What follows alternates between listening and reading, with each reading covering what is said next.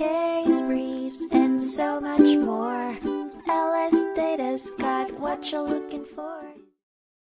The Federal Election Commission, FEC, filed a lawsuit against the Christian Coalition in 1999, accusing the corporation of violating federal campaign finance laws during various elections, including the 1992 presidential campaign.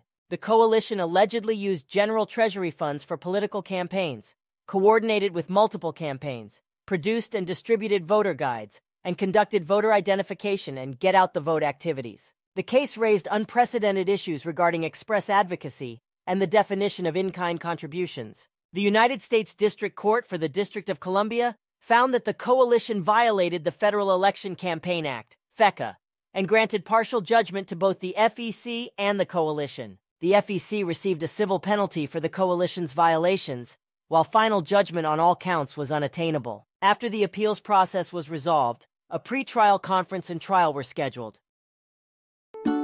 Case briefs, and so much more. LSData's got what you're looking for. Visit lsd.law, elevate your mind. Leave the stress of class.